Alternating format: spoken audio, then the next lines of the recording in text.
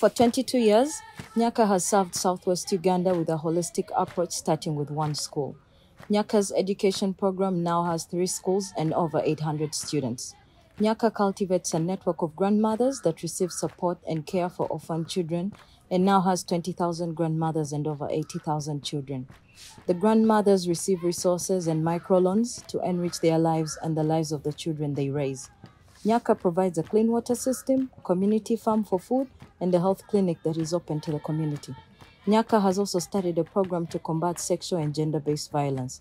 Nyaka opens healing centers in hospitals where survivors of abuse can find free medical treatment, counseling, and other support. Here are some of our top data highlights from 2022.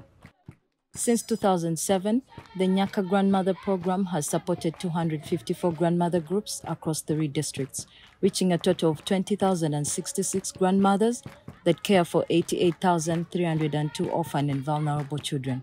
In 2022, Nyaka grandmothers had an average daily income of $2.67, which is a 2.5 times increase from the baseline of $1.06.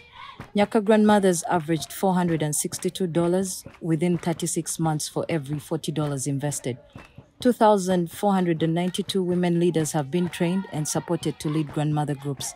The well-being of the orphan and vulnerable children that the grandmothers care for report an average of 84% on the well-being index, compared to 72% by their peers.